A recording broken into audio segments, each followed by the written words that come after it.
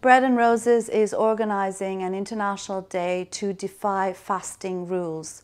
This is in solidarity with all of those who are beaten, harassed, imprisoned and flogged in countries like Iran and elsewhere because of defying fasting rules. We'll be holding a picnic at 1 p.m. in Hyde Park. Anyone who supports Bread and Roses is welcome to join us. And we're calling on people everywhere, from Morocco to Iraq to Iran, to, in whatever ways they can, defy fasting rules and send us photos and videos of your actions and events.